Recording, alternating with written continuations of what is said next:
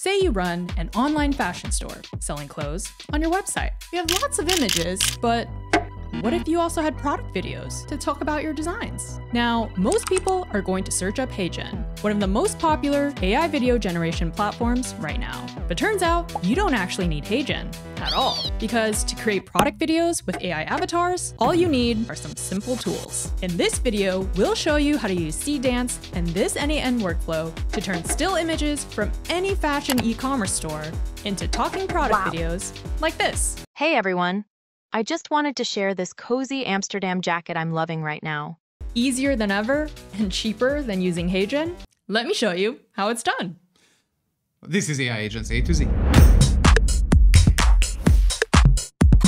To get started, download the workflow from the description below. Click on Import from File, select the file, and wait until it loads. Now let's start configuring it.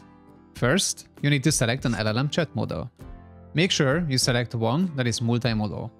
I recommend using either GPT 4.1 mini or GPT 4.1.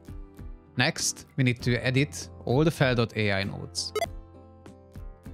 After opening it, create a new header auth, or if you already have one, select it, and inside make sure you add key, space, and your API key that comes from Fel.ai. You should repeat this step for all the Fel.ai nodes.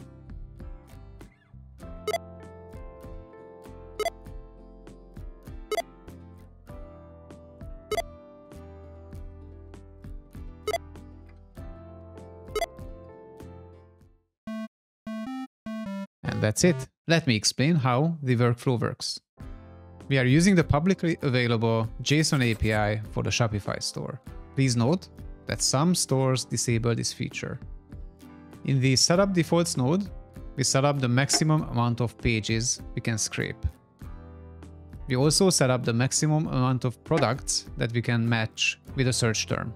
We are running the pagination loop until we either exceed the number of pages we can scrape, or we have the 50 products that we are looking for. Once we have that, we let the user to select the product that they want to create the video from.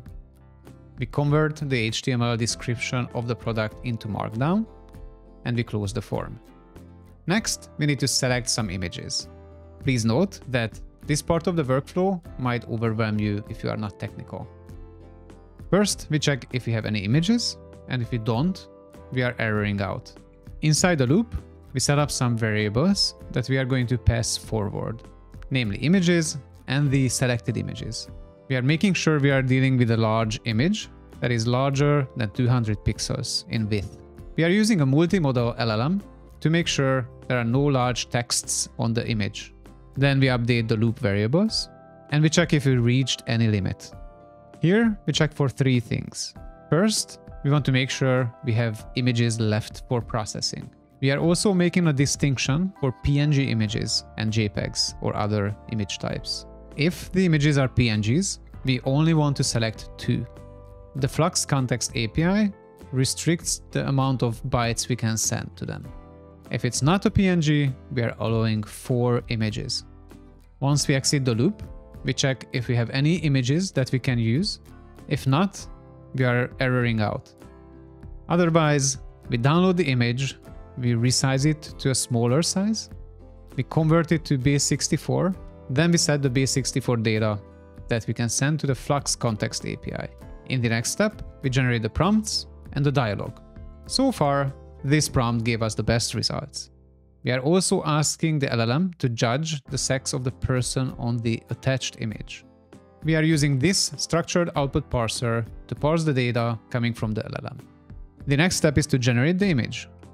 You can see we are sending the base64 images with the prompt that was generated previously.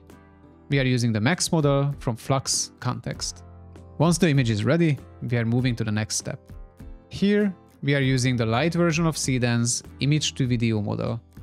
We are using the previously generated image URL as a starter image as well as the end image. This way, we make sure that we can loop the whole video. This is going to be important later. We are sending the video generation prompt that was generated previously. We are using a lower resolution and the duration of 5 seconds. Once the video is ready, we generate the speech. In this node, We set the voice based on the sex of the character for the 11-lapsed text-to-speech model. We are sending the generated dialogue. Once the voice is ready, we start to generate the lip sync. We are using the latent sync from ByteDance. This model allows us to sync the generated audio with the previously generated video. It is also going to extend the length of our video, since Seedance generated a video that can be looped.